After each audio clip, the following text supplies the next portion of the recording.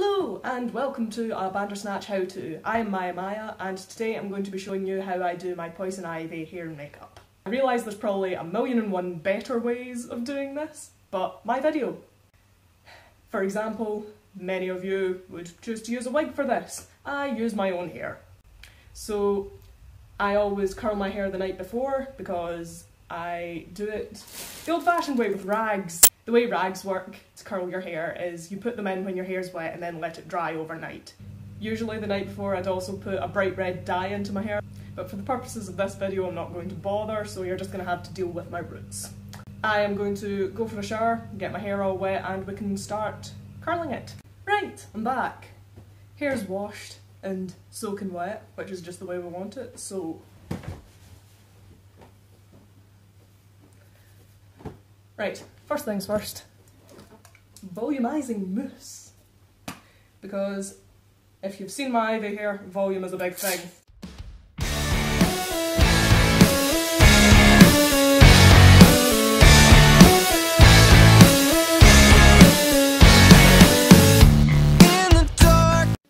This will be the part that everyone's interested in. How do you curl your hair with these things? It's really simple. You just take a chunk of your hair and your rag, full bend of your hair up in this, and then you just roll it. Twisting it all the way to the roots.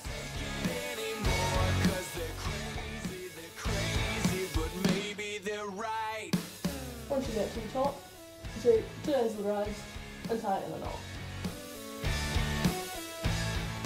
And that will hold it there. Then you do exactly the same with the rest of your hair. And we're done! Now that my hair's all in rags, we'll leave it like that overnight. My hair will dry, it will be all curly, we can take the rags out in the morning and then style it to be proper poison ivy hair. The other thing I normally do the night before I do ivy is paint my nails. This is a sparkly dark green colour. Sometimes I'll just use black and then once you put body paint over it, it looks like a nice dark green.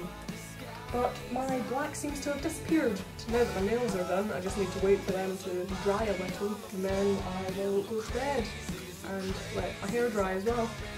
It's the next morning and my hair's all dry, so it's time to start taking these rags out. Do one first so that you can see.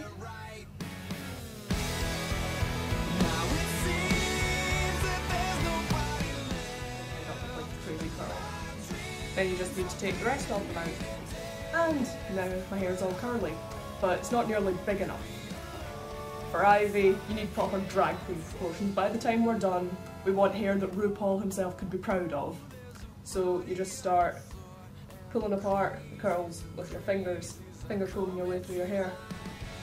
This separates it into lots of little curls and adds a bit of volume.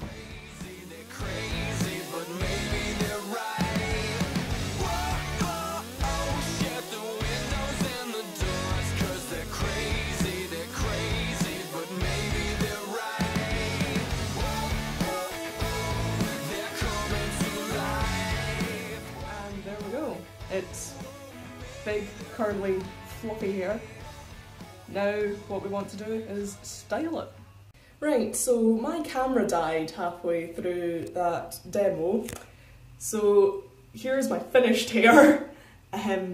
Essentially what it is it's all backcombed at the front to get it a bit of height. The sides are swooped back and under the hair and pinned at the base of your skull there. And then it's just hair sprayed into place. It's not an exact science, just move the hair where you want it to go, spray it and hope that it stays there.